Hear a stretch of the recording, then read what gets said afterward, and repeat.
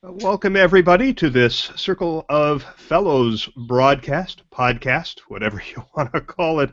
I'm Shel Holtz. I am the host of the For Immediate Release podcast and the FIR Podcast Network, and I have a panel of fellows today to talk about the customer experience and the role of organizational communications in delivering on the customer experience. I should note that the customer experience is the April content theme for IABC, and Circle of Fellows is now going to sync up with the monthly content theme. So next month we'll be talking about creativity and innovation, and I think building your career is on the agenda. Bunch of good topics. So I think we'll be able to enhance the conversation going on in communication world and other IABC channels. But we're going to talk about the customer experience today, and with me are Brad Whitworth, George McGrath, and Jim Shaffer. How you doing, gentlemen? Doing great. Terrific. So the customer experience, I think, is probably important that we need to define the term before we start talking about it. And tell me if you disagree with this, but when I hear about the customer experience, it's distinct from experiential marketing. And it's really the cumulative impact of every time a customer touches the organization, whether it's advertising and marketing, looking for information in a search, calling customer support, calling tech support, dealing with a salesperson, buying the product, using the product. All of this rolls up into the customer experience, and in order to create this customer experience, a very positive one, you need to be mindful of the customer at every stage of their journey with the organization, from becoming aware of the organization through possibly becoming a brand ambassador for the organization. Is that your thinking? Do you have other definitions? No, I think that's, this is Jim, I think that's absolutely correct. It's when we do our customer satisfaction or customer experience measurement, we're measuring all the different encounters or touch points that exist between the customer and ourselves. So I think you've defined it exactly the way I would. I think the other piece is that it is such a broad topic that it's sometimes difficult for communications people in general to be able to put their hands or their minds around it and realize that this is something that, I mean, you touch a portion of it through some of the traditional communications mechanisms, but it is much, much bigger, and I think we can play that catalyst role that you described in being able to pull things together. Right, and of course, you know, it's a cross-functional type of an issue, because you might have a great experience with the sales team when you're buying the product. Think about, for example, buying a new car. When you need to take it in for service, you might have a completely different experience, even though it's the automaker and their relationship with the dealer that's delivering the service. So, from a organizational standpoint, it's tough to assign ownership of the customer experience, since so many different parts of the organization contribute to that. Is there a role that we can play in coordinating that customer experience across different silos in the organization? Well, I think absolutely. I think that's what we're there for. I don't mean communication people, but I think if everybody in the organization has a responsibility to the customer, then they have some touch point or encounter that they have with that customer. I don't think it's about a department and how a department treats the customer. But there are huge opportunities, as Brad said, for people who are knowledgeable about communication, and I don't mean just about formal channels, but communication in the broadest sense, to help drive the brand on the external side and cause the organization to be able to deliver on the internal side. In fact, our work that we did with FedEx was to integrate the external and internal communication functions so that the external people were focused on delivering the purple promise, which in FedEx talk, that means I will deliver an outstanding performance every opportunity that I have. And at the same time, you have the, so they're building the brand promise while the internal people are knocking down communication defects or barriers that are preventing people from delivering that promise. Well, I think to build on your point, Jim, the other thing I see is that the communications folk by and large, are the ones who are worried about this vast array of audiences, those broad constituencies, with probably the charter of or the hope to bring them all together and see them in a holistic fashion, so that whether you're talking to employees, or you're talking directly to customers, or you're talking to influence leaders out there, opinion thought leaders, local citizenry, government, we're the ones who can sort of see the discrepancies in all of this, whether it's something that we control perhaps, with like an outbound channel of some sort, or we're probably the ones who are spending a lot of time looking at things like social media, where you're really looking at what is the buzz, what is the conversation. So I do think that we have, I don't necessarily call it an obligation, but we're probably one of the few places in an organization that's trying to look at all these constituencies and see if there's a consistency and point out when we're not doing a good job. Yeah, you mentioned looking at social media. I think that's become a de facto place where people go to complain when they're having a bad experience. But it's also a place where people go to ask questions. And I think monitoring social media and looking for the questions that our stakeholders, our customers, are asking, and being able to either craft content or jump into conversations and deliver an answer certainly enhances that experience. George, are your clients out there looking for what kind of questions and issues their customers have? Well, we work with some very large consumer products companies, and all these companies have got very deep social media monitoring and engagement capabilities. I've got one company I work with, Kimberly-Clark, has got about 50 people on an ongoing basis every day, engaging, monitoring, and conversations on social media around all of their brands. And if there's an issue that comes up with the brand, with the customer, there's a deficit between what the brand promises and what it delivered to a particular customer, they get engaged directly with the customer or the consumer and say, hey, look, talk to me, let's talk direct about this and try to deal with your issue. So that's certainly in, I think, most, large organizations these days have got that capability. If you're in a smaller organization, smaller business, obviously you may not have 50 people working for the whole organization, let alone 50 working to monitor social media. But you can still draw down some of the discipline, the approaches these big organizations make to your efforts. So, for example, looking at the conversations that are happening around your product and services, when someone's got an issue, reaching out to them very quickly and saying, hey, you seem to have a problem with our product, we undershot our promise here, let's take this offline and talk about it and resolve your problem. So it doesn't just keep metastasizing and spinning around in social media and getting a bunch of people jumping in saying, yeah, I had that issue too, or why doesn't the company do something about this? Yeah, I think where the communication people have a tremendous opportunity, aside from social media, is in the operations of the business where the money gets made. In particular, in sales, let's say, where I was working with an organization recently, and the salespeople didn't have information that they needed to be able to talk about whether to what extent they were going to have new products into the market to the clients or customers. They didn't have information about features and benefits, and as a result of that, they were losing sales. So I think communication people can help close that communication gap, which causes the revenues to go up. Same with on-time delivery in a manufacturing plant that Courtney Reynolds, who's a communication person at Northwestern Mutual, was able to help. Moving through the process of delivering the product, there were a lot of dropped balls, and there were communication defects that were occurring. As a result of that, she, working with me, improved on-time delivery by about 45%. Again, communication people getting into the business where the business makes money. R&D in a pharmaceutical, shortening the timeline that it goes through FDA's pipeline. All are opportunities for people to get into the business of the business, and I'm just really pleased to see so many more communication people doing that. Before we go on, I do want to let anybody watching live know that you can ask questions over on the right-hand side of the screen. There should be a place where you can submit questions, and we'll answer those. I'm also monitoring a hashtag IABC Fellows. So if you want to ask the question there, if that's easier, go right ahead and we'll tackle those.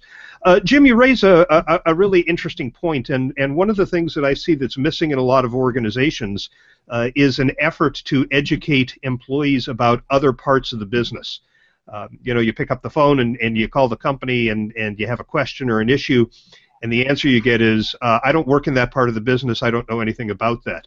As the customer, you're inclined to think it's one organization, but I think one of the roles that we can play is in that business literacy aspect of things to help people understand what other parts of the organization are doing. I know over at IBM they have developed the Think Academy, and a lot of employees are very, very engaged in this, and it's a place where you go to learn the company strategy and ask questions and basically build confidence in yourself to be able to talk about this when people ask, what is Watson and what's going up with Watson, and what's your strategy in terms of leveraging that for profitability, or what is IBM doing in cloud computing? And I think 95% of employees are using Think Academy to be able to talk articulately about what's going on in their organization. Do you guys see other organizations making an effort to that degree to educate employees about the company's overall strategy and the various business efforts that are underway in order to drive profitability and be able to talk intelligently about that to their audiences?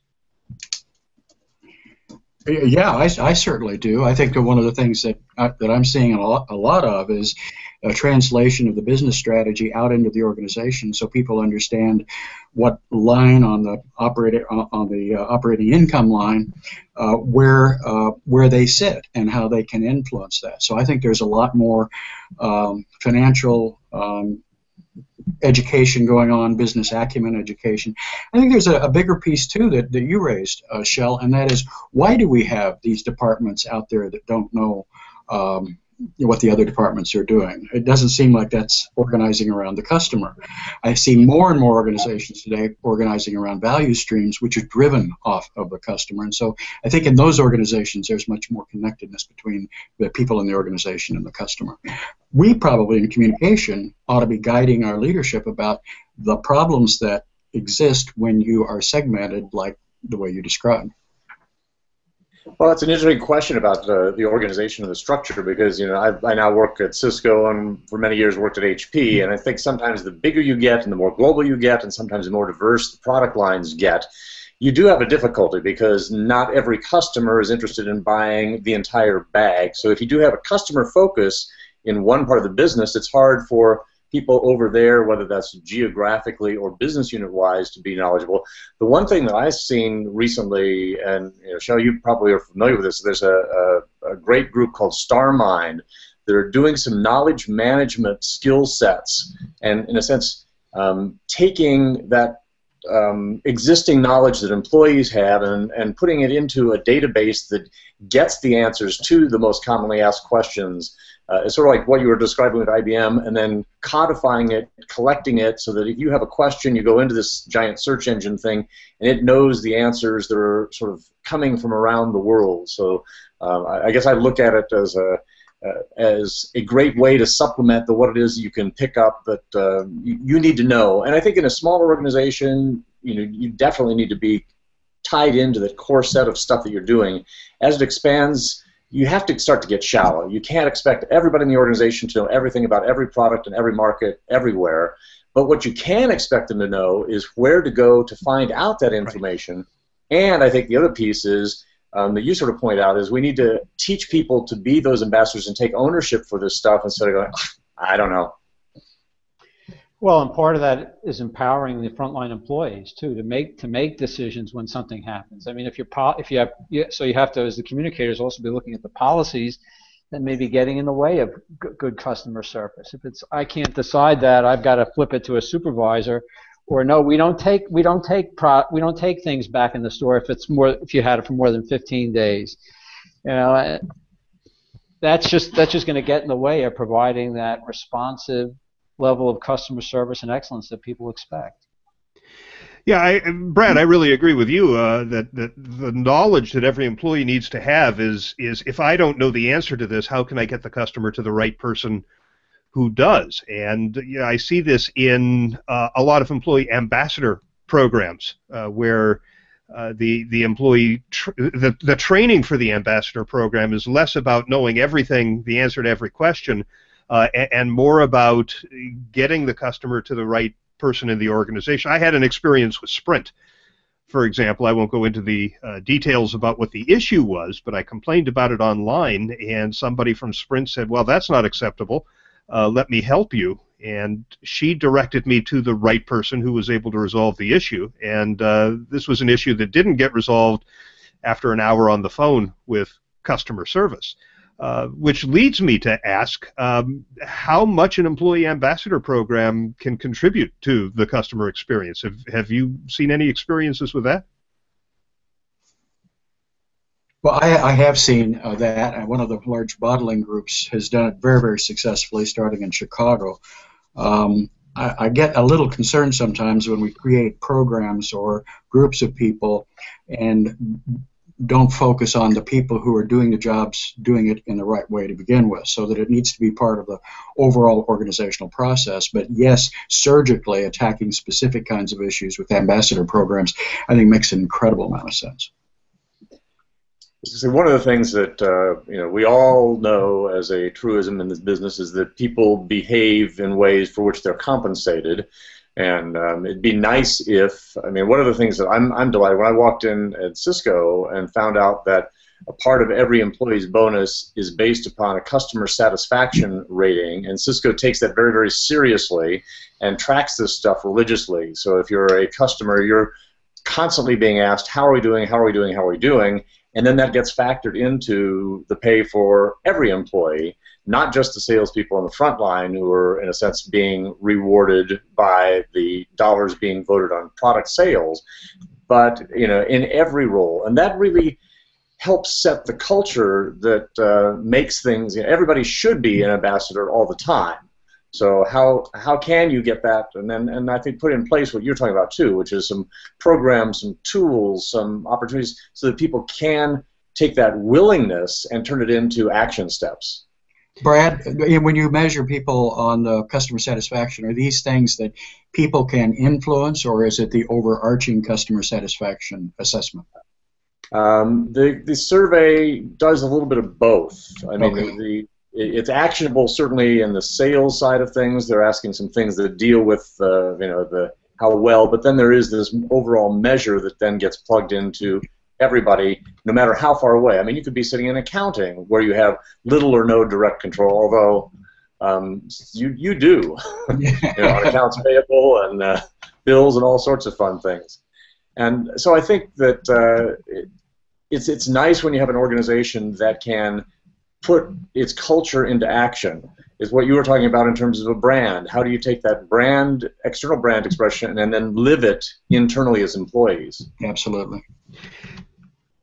Yeah, I was reading a list of elements of experience marketing, and here again we're getting into the experiential type of marketing as opposed to the customer experience. Although having a great experience certainly can contribute to the overall customer experience, but one of the elements is brand personification.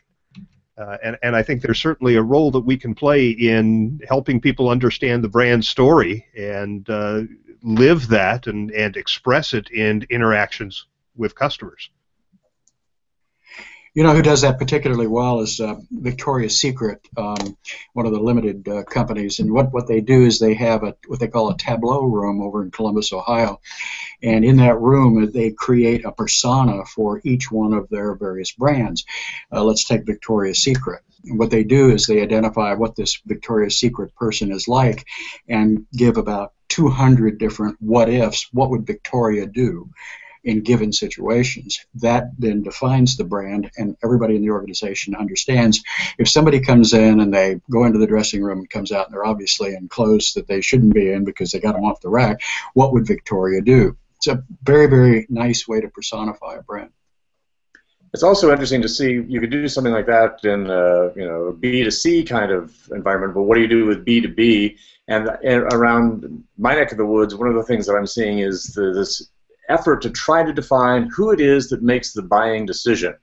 And so we do a lot of things sometimes where there's the technical decision maker who's looking at the product capabilities and speeds and feeds and all that tech data, and also the business decision maker who's looking at the outcomes and trying to make sure that whatever it is that we're producing in terms of benefits and features is reaching out and hitting both of those audiences, because they can be very, very complex. Sometimes they both work together, sometimes they don't, but identifying who the buyer is, who the consumer is of this, because unless you can define that, it's really hard to get to what is this experience.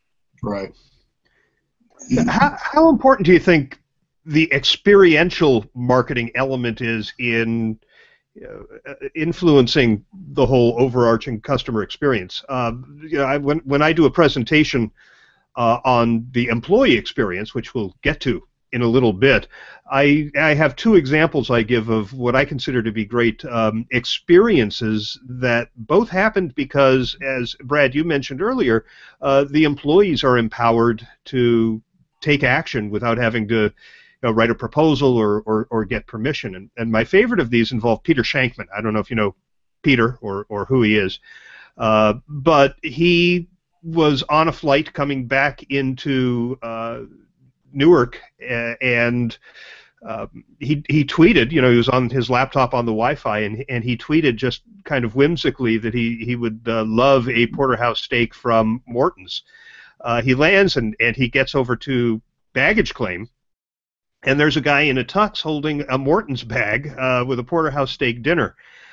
He was amazed by that. He took a picture and he tweeted it, and that was seen by hundreds of thousands of people, amplified through retweeting. He also wrote a blog post about the fact that they did this, and if you look at Peter's profile, you see that he's an influencer. He's got a lot of followers, but then you start to look at some of the other things they're doing, and they're doing it for people who don't have that kind of an audience. There was a woman who tweeted that she was going to Morton's for her 3rd anniversary dinner, and when she got there, they had a special menu printed with her and her husband's name on it and the anniversary date, and it was a keepsake and had some special items. And I went and looked at her profile, and she had about 200 followers on Twitter. But these are things that these people talk about, and that's really one of the goals of the experience, isn't it? Is to get people talking about your organization and recommending it, and generally improving your Net Promoter Score. Well, let's keep in mind the expectations for delighting customers is always increasing. A good friend of mine, Dr. Robert Pasikoff, does a lot of research on branding and drivers of customer satisfaction. He's got a great quote, which is that when delight turns into expectation, that's when brands get into trouble. And the example is, think about the first time you went into a hotel years ago and they put a couple of nice mints on your pillow. Well, that's nice. That makes this hotel different. Well, now the expectation has gone beyond mints on the pillow. Mints on the pillow, you get that everywhere, including Motel 6. Now I want a hot 5-course breakfast is good service. So the first time you saw somebody click a remote on the car and the door's open. Hey, that's cool. I want one of those cars. Now you get in the car, you're running low on gas. The car talks to you and says, you're running low on gas. Can I find you a gas station? So the level of expectation is always going up. And I think as marketers and communicators, we always got to keep a pulse on that and look for places where we can reach the next level of delighting the customer. I mean, airlines are a great example. Years ago, it's like, hey, I can now make an airphone call. I can make a phone call from the airplane. Now, the expectation is, I want to stream movies on my iPad in the airplane. And by the way, I don't want to pay $9.95 for it. It should be free or included with the cost of the fare. So when you as an organization or a brand are not meeting that high level of expectation, that's when you start becoming a commodity. So you have to know where the bar is, right, and be prepared to rise to that level. But I think we're talking about two different things. I think one is the expectation of the kind of service you're going to get, and the other is being surprised as an individual by something. The other example I share, a guy gets into his hotel room. This was at one of the Delta hotels in Canada, and he finds that he's overlooking the top of the garage not a great view, and he tweets about that. And they tweet back from the hotel within minutes, we'd love to upgrade your room for you and move you. And he said, yeah, I'm only here overnight. It's okay. Don't bother. He leaves and he comes back to his room, and there's 3 pastries waiting for him with a personal note saying that they hope they'll be able to serve him better the next time he's there. Not something they had to do, but something an individual employee took upon themselves. And I think that's a cultural thing, isn't it? And it's that empowerment that we were talking about earlier to take whatever step is necessary to create that great experience that the customer will talk about, and basically give the organization a good review that other people will pay attention to. I think that's one of the things that the Ritz-Carlton has done for many years. They have a program with their housekeeping staff. Give them X number of dollars, I don't know what it is today, but X number of dollars to step forward and serve, and then spring back into their jobs. And they've always been empowered to step out of their role to help somebody who's coming down the hallway and looks lost. One of the things when we're doing customer experience research is we want to make sure that we understand the different kinds of experiences that we have. For instance, we have environmental encounters. An environmental encounter has a great opportunity to irritate people, but not much opportunity to delight people. It would be if I were to go to a hotel and walk in the room, a hotel room, and the bed was made. I've never called my wife and said, boy, this is the best made bed I've ever been in. But if I walked in the door and the bed wasn't made, I would be upset, angry, whatever. The assistance encounters, for instance, would be if I went to a New York hotel and I went down to the concierge when I just checked in and I said, I would like tickets to a show that starts in 2 hours, and I know it's the #1 show in New York. Great opportunity to delight me if he can do it or she can do it, but I'm not going to be angry if they couldn't do it. So we have to understand the different 4 or 5 different kinds of encounters for when we start making investments in where we try to delight and where we don't. One of the topics that was a hot topic of discussion a couple of years ago and seems to have fallen off the radar is this idea of co-creation. But I think customers increasingly are expecting to have a voice in the design of the product or what products are offered. And I think that's part of the experience, right? I mean, Dell, for example, every year, it might be more than once a year, and I think Ford does the same thing. They fly in some of their biggest critics, and we're not talking about big thought leaders, just people who are online haranguing about the low quality of the product or whatever, and they fly them in as a group and spend a day with them talking about what we can do to improve the product. And I think certainly that leads these individuals to go back and say, hey, they're listening, and I'm involved in helping make this a better product that better serves our needs. Is that kind of embrace of the customer in terms of product design or product ideas something that you're seeing much? I'd say definitely on the tech side of things, there are customer advisory panels of some of these crowds that will come in and help shape not only the product itself, but also the services around it. And increasingly, I think, certainly in the tech part of the world, we're hearing about everything as a service. No longer do you have to buy that piece of software and keep it on your machine. You can rent stuff out there in the cloud. Well, that service and that subscription you pay, how do you make sure that that's meeting the needs of? Well, you have advisory, you listen. I think the other piece that's very, very interesting is talking about sort of the not only the customer's influence in all this, but we were talking a little bit later about all these various constituent audiences. One of the smart things that I've seen a number of tech companies do, we do it, Microsoft does it, is certified engineers, people who go out and take the training, who can, part of it is their livelihood is based upon their ability to sell and service a certain line of products. It's what you talked about in terms of even the dealerships and automobiles. They have a vested interest in succeeding with that. And if you can train these people, they become tremendous ambassadors if you can take care of that audience. And I think we see it at Cisco. We have a show every year called Cisco Live, which is a huge, in a sense, internal trade show.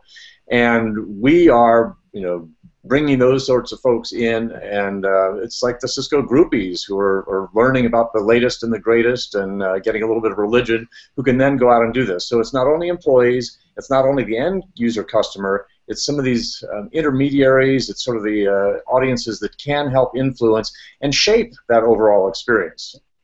Mm-hmm. Well, this brings up a key point, which is you've got to understand the points of pain for your customers. What are the issues in their business that your product or service addresses? And that involves, investing in understanding the particular needs of their business and how you solve that issue for them. So for example, I'm working with a company right now that supplies cleaning products to the aerospace industry. I mean, very mundane, everyday products, but when they really dig into it, they play an essential role in improving the quality of paint jobs on an airplane. So why is that important? Because if you send out repaint an airplane for JetBlue and it's got paint defects in it, they send it back to you in a couple of months and they say, guess what, repaint that whole airplane for $600,000. It's on you, the vendor, to do that. So if you understand that as a supplier of cleaning products, and you can offer products that prep the airplane surface better, you're solving a huge problem for that customer. And you're showing them you get their points of pain, and you've got a solution that deals with it. I think one of the places that the customer experience tends to fall down is post-sales, right? It's when the customer has bought the product and picks up the phone for support, whether it's customer service or tech support, where in call centers, the way you're evaluated, the metric that they apply is how quickly can you get a customer off the phone, and how many of these calls can you deal with in a day. These are definitely seen as cost centers. But if you have a bad experience with tech support, that colors your whole perception of the organization. Is there a role that communications can play in improving that? And Jim, I know that you've dealt with the call centers before. Yeah, I have, and they've actually changed their measurement over a period of time. That what you were referring to is called handle time. That how long did it take to handle that case? And you also mentioned Net Promoter Scores. They're also using that now. But the other one that they're using is the equivalent of manufacturing's first time through. Did the question get answered on the first phone call? How long did it take to get the question answered? So they're blending the productivity of handle time with did it work? Did I answer your problem? I've always liked Zappos' philosophy that we're a customer service company that happens to sell shoes and clothing product, and if you've read Tony Hsieh's book or heard him speak, he doesn't care if a customer service rep spends an entire day on the phone with a customer as long as the customer's happy when the call is over. But your call is very important to us. Well, he's going to have an awful lot more people in the call center than maybe some. Right. Well, I don't think there are a lot of calls to take a whole day, but they're not rushing people to get customers off the phone. That's right. But I read a great story, and it's out of Tony's book, so I'm going to assume that it actually happened. But when they were completing the deal, the acquisition of Zappos by Amazon in a hotel in San Francisco, and it was like 1 a.m. And one of the lawyers in the room says, I wonder where we can get a pizza this late. And somebody said, well, if you call Zappos customer service, I'll bet they can help you. And the reaction was, well, that's ridiculous. They're customer service for people who have bought products through Zappos. And Tony said, well, give it a try. So they picked up the phone, and somebody answered over at Zappos, and they said, hey, I'm in San Francisco in a hotel room. It's 1 a.m. Where can I get a pizza? And there was just this beat of surprise over what the question was. And then she said, well, let me see what I can find for you. And within a minute, she had 3 different places where they could call and order a pizza. That's something you'll talk about. You did. But we were talking earlier about and I do want to remind people who are watching live, you can ask your questions over on the right-hand side of the screen. There's a place to do that, or you can send your questions through Twitter using the hashtag IABC Fellows, and we'll be happy to take on any questions that you may have about the customer experience and the role of communications in building and sustaining it. But we were talking about empowering employees and employee advocacy programs, and I know over at IBM, their view is that every IBMer is an employee advocate, an employee ambassador. They believe that the connection that customers and others have with the organization is always through an IBMer, an individual. Most organizations, though, looking for more levels of control, are creating these programs, employee ambassador programs, where you have to raise your hand and say, I want to be part of this, and then you go through training. And then in addition to, say, doing what they did at Sprint, which is trolling for people who are complaining and then helping them by getting them to the right part of the company to resolve it, they're also asking them to share content from the organization. Do you think that these ambassadors have a role to play, the ones in these formal programs, in building or sustaining the customer experience? Well, we talked about that a little bit ago. I think that they do. I always caution companies, though, of just let's create a program, an ambassador program, to take care of the customer experience when we have not built our culture around the customer. And my concern is we get into programs instead of processes, aligning our processes to make sure that everybody's focused on the customer, like you said IBM is, and certainly they're a good example of that. But what they do is they supplement the culture around the customer with those ambassador programs, as I said, to surgically improve it even more. Culture is a really interesting issue, isn't it? Because I saw a study recently. They surveyed a lot of people, and it was equal numbers frontline employees, senior executives, and HR staff from companies all over, I think it was all over the world. And what they found was that in each group, there was a different opinion about, first of all, who's responsible for defining the culture in the organization, and second, what are the top drivers of culture. And if you talk to senior management, they said, we are the drivers of culture, and one of the top drivers is a focus on the customer. You get to human resources and the frontline staff, and, well, first of all, each of them believes that they're responsible for driving the culture. HR thinks they do, frontline employees think they do. But a focus on the customer is not a key driver for either HR or frontline employees. It seems to me that there is some work to be done around defining culture in the organization when you have this kind of disconnect. What did you say there about the first? What did you say about the first line not having a focus on the customer? I didn't understand that. The front line, first of all, the front line believes that they drive the culture. They define the culture. And when they were asked what they thought the key drivers of culture were, a focus on the customer didn't make the top three. I see. Neither did it among human resources staff. They thought the key drivers were leaders who walk the talk. Frontline employees also like leaders who walk the talk, but they think pay is a key driver of culture. So there's, I think, a misunderstanding among these three groups about what culture is, and I think they're all merrily working along based on perceptions that aren't consistent across those three segments of the organization. But when you put them all together, they're right. It is all those things. It is all those things. So it's a yes and a yes and a yes. Yes, to be able to do that. Right. Well, I think there are ways that, Shel, you're sort of asking what influence can communications people play in that stuff. I think we can, again, sometimes be that constant reminder, helping shape things. One of the things that I'm delighted to see is when what would normally be an internal meeting, oh, let's have an all-hands meeting, let's have our quarterly review, let's do that.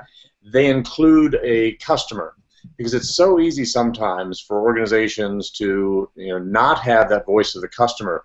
I was delighted one time to be invited to a meeting at Genentech, biopharma crowd, South San Francisco, and they are making life-saving decisions all the time, drugs that can really improve people's lives. They actually have some of these people who they would not be on the face of the planet if it had not been for the drug that Genentech had developed. They will come and speak to employees. Now that's sort of an over-the-top kind of experience, but that really does connect you, no matter where you work in the organization, to what the end goal is, and make you realize and appreciate what it is that you're doing for them and they're doing for you. So that voice of the customer, whether it's an advisory panel, whether it's in a meeting that would normally be an internal one, or something specifically focused, I think can be that reinforcement that communications people can help shape, that takes care of that culture, whether it's the HR people thinking this or the frontline people. We can help reinforce messages. Yeah, Brad, at AbbVie, where I've done a lot of work, the biggest meeting that they have over and over again is when the voice of the patient comes into the room and talks about what Humira did for them or what one of their other drugs did for them. It's amazing the number of employees who are all headed down the hallway, headed for these conference rooms, like on the streets of New York to get there, and they are filled with hearing these people talk. It's a very powerful way. I've always said to clients that I work with, when they're going to stand up and talk about what the customer wants, the best way to really get people emotionally involved is do exactly what you said. Bring the customer into the room and tell the employees, I'm very happy with what you did. Here's where you've disappointed me. I've never seen employees so sad walking out of a room, and also energized to help take care of the customer better when it came from the customers versus the boss in the room. Yeah, back in the print days, when I was with Allergan, we used to do a recurring monthly feature that was an interview with a customer, what they loved about doing business with us, what drove them crazy about doing business with us, and what they liked and what drove them crazy about doing business with our competitors. And it was a remarkably popular feature. Mm-hmm. When I was at Mattel in the mid-'80s, on a whim, I ran a feature. It was about 4 pages of letters from children to the company, talking about their Hot Wheels and their Barbies and their Masters of the Universe and the like. And it was the most popular thing we ever did, hearing from the end user, if you will. And most employees never actually have contact with the customer, and giving them that connection, I think, is important, but I don't talk to a lot of organizations that do that. It's interesting, we've just mentioned healthcare organizations. Medtronic does that up in the Twin Cities as well. Yeah. Well, one of the dimensions I think that is important to talk about as we come down to 15 minutes or so left in the broadcast, and by the way, one more note to people who are watching in real time. If you have questions, please ask them. You can do that right here on the Hangout.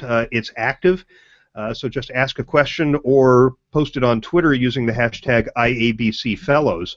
But is it possible to deliver a great customer experience when employees are not having a great employee experience? If you have a population of largely not engaged or actively disengaged employees, how great can the customer experience be? Even if the culture is driven around the customer, how anxious are employees going to be to deliver on that promise to customers? You're going to pay a heavy, heavy price to be able to do that. And oftentimes what happens is that the customer or the employees start to sabotage the customer, which is even worse. When they're being mistreated, I mean, I'm thinking of the days in General Motors and Ford back 20, 30 years ago, when they actually were doing damage to the cars before they got off the assembly line because they were so pissed off at their bosses.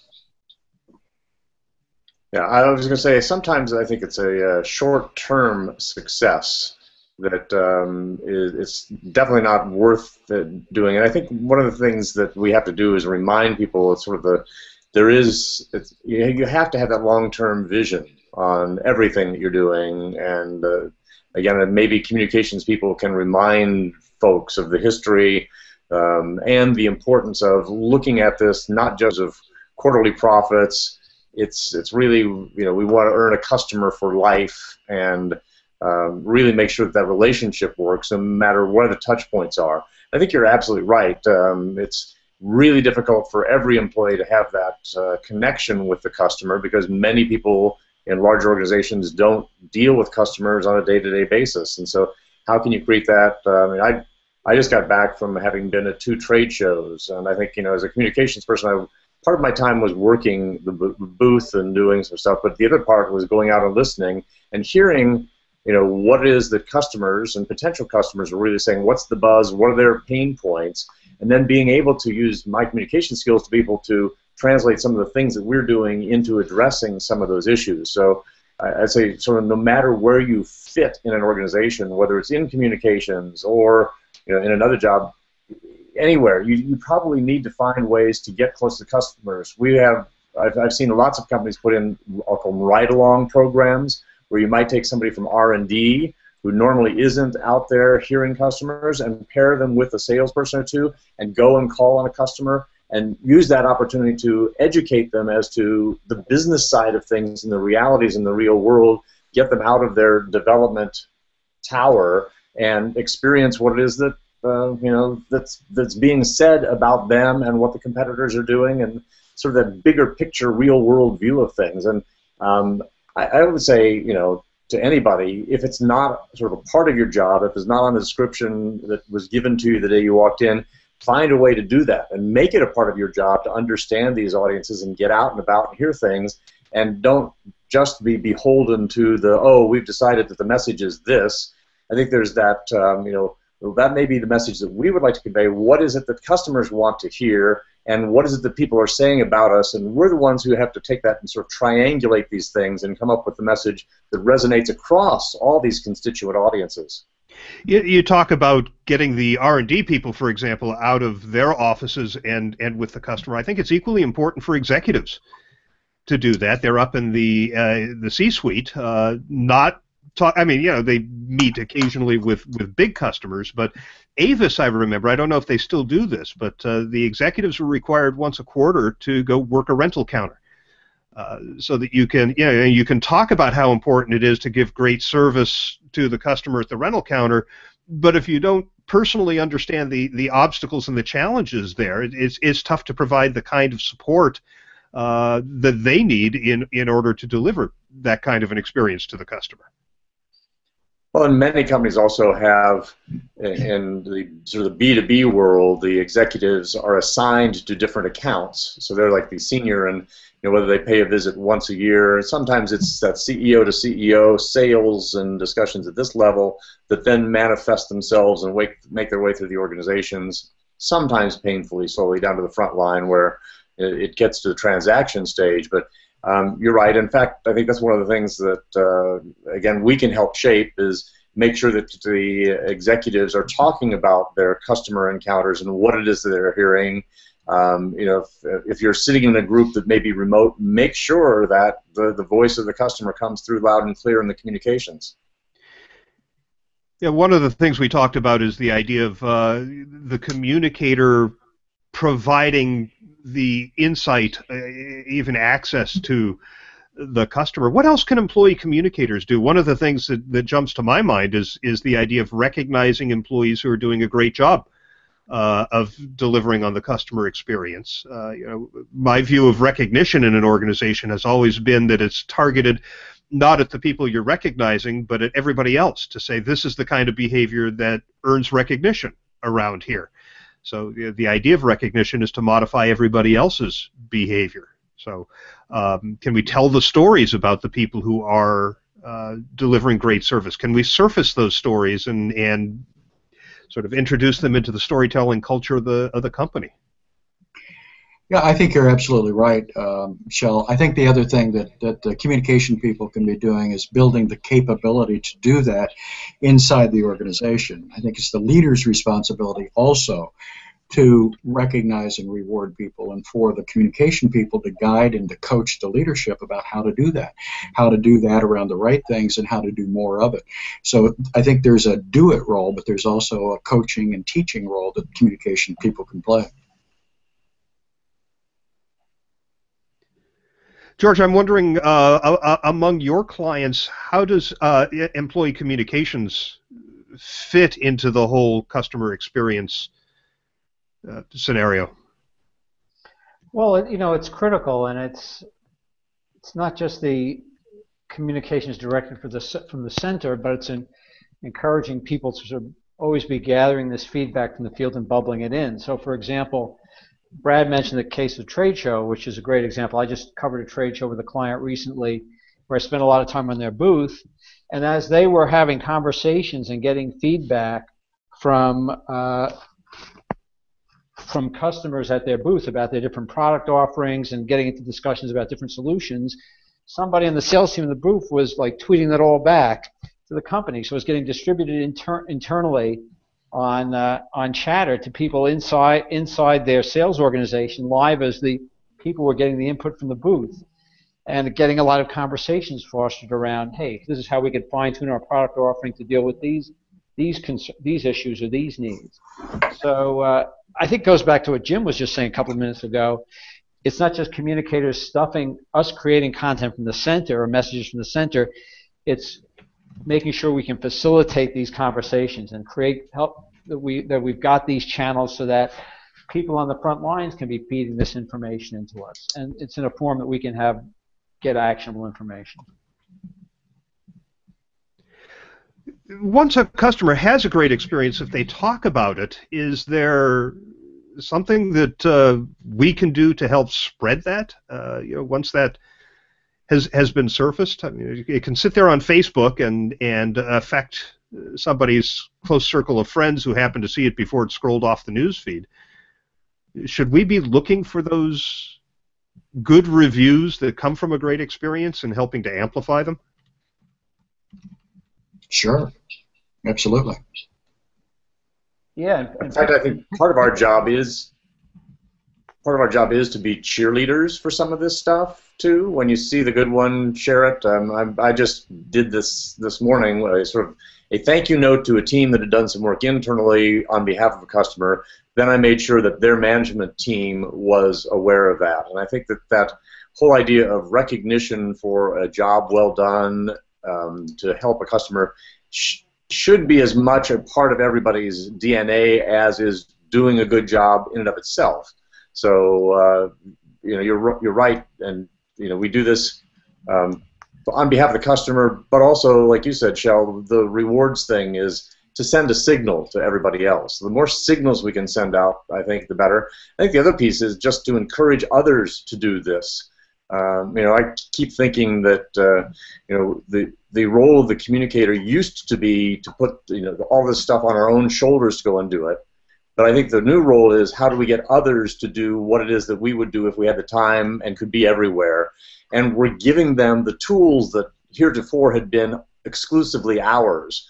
I mean, the fact that you can now carry around a broadcast quality video camera, you can do your own broadcasts. You don't necessarily need the corporate communications people to do it. You can tweet, you can jabber, you can have all sorts of instant messaging things that, again, before were exclusively ours. We need to do that empowerment. We need to encourage. We need to set the environment. We can help set up some of the rules and help shape it. But what we really want to do is have others help us do their job, which is our job, which is everybody's job. Brad, I totally agree with you. I think that is such an important point. I think there are two things from this conversation. Number one is, yes, we all have to be doers. All of us are doers.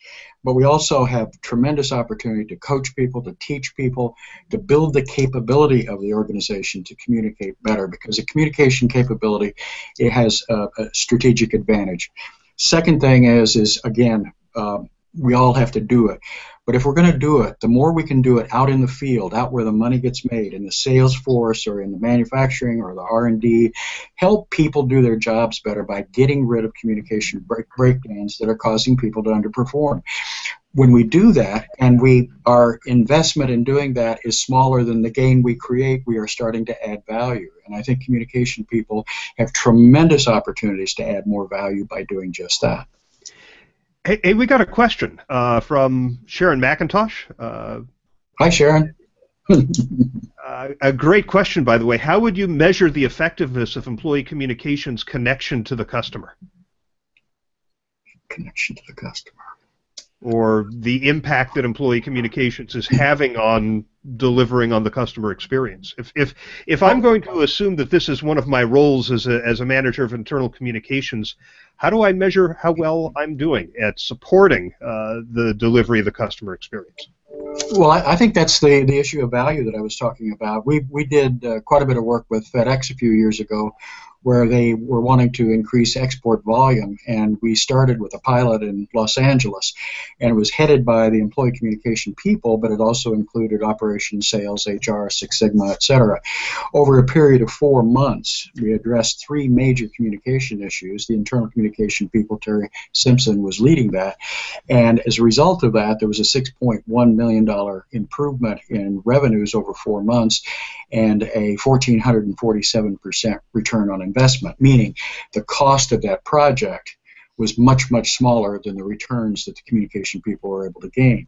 They took it to 5 more locations and had a $6.1 million increase and almost a 1,700% return. On-time delivery, I mentioned earlier on, in the Lubbock operation that Courtney Reynolds, who's now at Northwestern Mutual, did, was a significant return on investment from what we spent to what we got back in terms of sales. So there are tremendous opportunities if we get involved in the operation of the business to help improve the operation and be able to account for it. And I think you sort of hit it a little bit earlier, Jim, when you sort of questioned this customer satisfaction rating that Cisco uses to help figure out a bonus for an average employee. That's a real squishy measure. That's just sort of like you can't really measure the ROI because you don't know how much it's costing you and how much you're doing it. And one of the things that you've always done so well is gotten down to let's get it to an actionable area where we can measure, and you put some metrics around it. I think the best you could do, if you're really just looking at, is there a correlation between employee communications and employees, satisfaction, engagement, and customer satisfaction? You're not going to get much further than that, and it's the traditional problem that I think many communications people, many marketing people have. That I think their bosses are always looking for that causal relationship, cause and effect.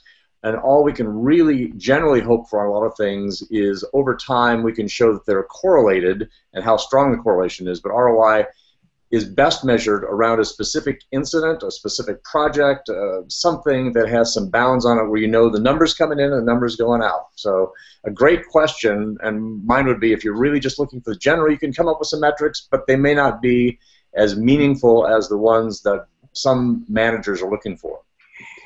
Yeah, I would agree with you, Brad. I think it's important. I'm giving an IABC speech upcoming here that says "Do more that matters," and what I'm talking about is starting to shift from counting activity, measuring activity, and start counting results, measure results. And the more that we can start showing that for this amount of money, we got this kind of return. I don't care how many hits, engagement, click-throughs, and all that. Did they sell any beer? Did they sell any whatever? Was there a gross margin that was acceptable? So increasingly, I think communication people have got to get into the business of the business, and there's tremendous opportunities because other communication people are showing that they're winning with it. We can ask, though, right? I mean, if you're looking for some sort of a metric, we can ask employees if we're helping with the content that we're delivering and the programs that we have in place. Are these useful in helping you deliver on the customer experience? I mean, it can certainly help us tweak what we're doing, but we can take that back to management that may be wondering about the value of internal communications and say, look, employees think that what we are delivering is enabling and empowering them to deliver on the experience. I've been in many training programs where at the end, part of the evaluation is the content that you just learned, are you going to be able to use it in your daily interactions with customers? How much of the content? And so there are ways to get at some metrics around here. It's interesting because I think when I think about our role, it seems to me that it is the business that Jim is talking about, and we've also talked about how important it is to have that culture. And it's sort of a dual responsibility. We have to have that environment in place, and I think we're at least a contributor or a steward in some of that because we look at these various constituent audiences, and also the hands-on part of the business. And if we have to give a trade-off, I love what you're saying, Jim. Of sometimes maybe we don't have to worry as much about how many of this and how many press releases. I've often said in some organizations, getting a press release out is a pain, and we should never let a press release stand in the way of good communications. And what we do is focus on the real communication that takes place, because harder to measure, harder to do, but so much more impactful. Yeah, I remember my first job. I was a press secretary to the governor of Kansas, and I was used to all that activity measure, and then somebody reminded me it happened to be the governor. He says, you know, it really matters most what happens on November 4th, not all the activity. Interestingly, I've been involved in a benchmarking project on internal communications in large organizations, and if there is a trend I have detected from talking to these internal communication leaders, is that the senior internal communicator is increasingly being handed responsibility for culture or for engagement. It's literally their titles, communication and engagement, or communication and culture. And I think that's a positive move. When HR has traditionally been seen as the owner of these things, for communicators to be handed the responsibility for it tells me something. And that leads us to the end of our time. It's 1 p.m. Eastern. So I want to thank you, gents, for taking the time and having the conversation. I think it's been terrific. Thank you. It's been fun. Sharon, thanks for your question. And I always find that when you get on a panel like this, I learn as much, if not more, than what I'm able to contribute. So thanks to my panelists. Yeah, definitely. That's one of the reasons I love doing this along with my podcast, is I get to spend an hour and a half with really smart people I learn from. So thanks very much, and we'll be back in May. We don't have a date yet, but we'll get that published as soon as we do, to talk about creativity and innovation in communications. That should be a fun one, too. So Thank you, Shel. Thank you, Shel. Bet, Jim. George, Brad, thanks. Thanks, Shel. Thanks.